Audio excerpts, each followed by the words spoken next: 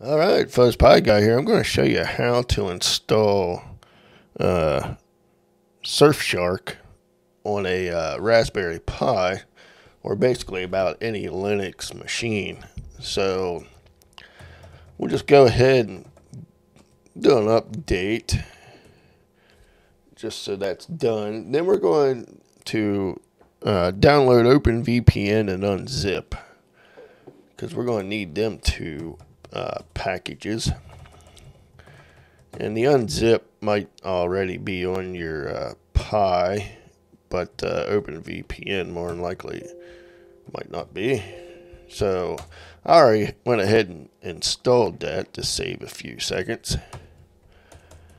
So once that's done, we're going to CD into the OpenVPN directory here, and I'll throw a link in the description for this information. Then we are going to download the OpenVPN configuration files off their website.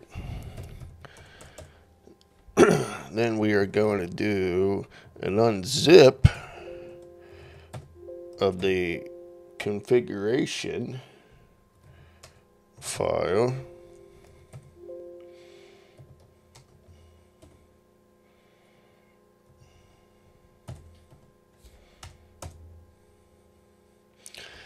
Configuration, if I can spell it right.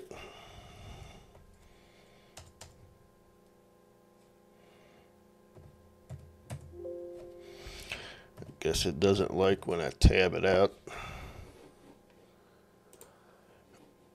Alright, so now that that's done, we can go ahead and clear the screen on that guy. Then if we want, we can remove the configuration. So now if we just do an ls, you can see here's our server list, I wanted to say, in here. So what we can do is, if we do a sudo open VPN, then we can just select one of these guys. Now I'm going to do this again since I copied it, and paste it. Click enter. Now it's going to ask for your username and password, which that will be in your account.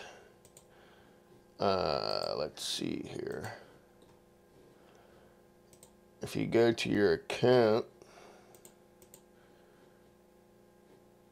then you go under manual setup, you can get your username and password, and all you got to do is just put that in there, which I'll pause the video and I'll. Alright, so once you put your username and password in, and if it comes up and it'll say this at the bottom of the very last line, you should be good to go. So that's pretty much how simple it is to install Surfshark on a Linux machine. So I'm going to be doing another video on how to make it that you don't have to keep putting your username and password in every time that you want to connect to the Surfshark server. That we could just run a simple command, or maybe we can even set it up that it'll automatically connect on boot. So stay tuned and watch for that one. So thanks for watching, and stay tuned for the next one.